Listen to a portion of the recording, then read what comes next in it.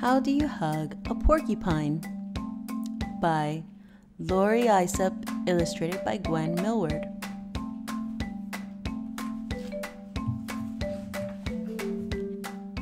Can you hug a horse? Of course! A cow? With arms around her neck, that's how. A dog or cat is not so hard. Just hug them in your own backyard.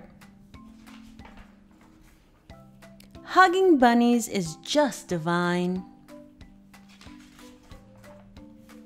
But how do you hug a porcupine? Can you hug some billy goats? Entice them with a bag of oats. And surely you can hug a pig. Just spread your arms out extra big. With baby chicks, be sweet, be kind. But how do you hug a porcupine? This prickly fellow won't be easy. My stomach's feeling kind of queasy. He wears a coat of thorny quills. To hug this one will take some skills. A hedgehog is a little prickly. An ostrich is a little tickly. A chimpanzee will hug you back.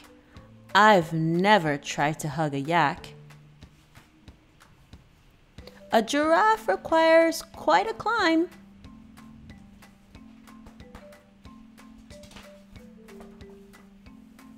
But how do you hug a porcupine? An elephant? Please hug his trunk. I wouldn't want to hug a skunk. A kangaroo? Just hop this way. Don't let the dolphin slip away. A panda probably wouldn't mind.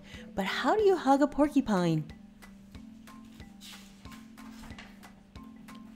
You must go slowly, never hurry.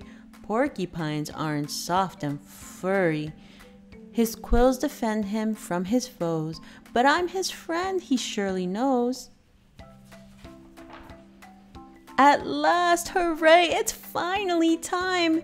This is how you hug a porcupine. Carefully.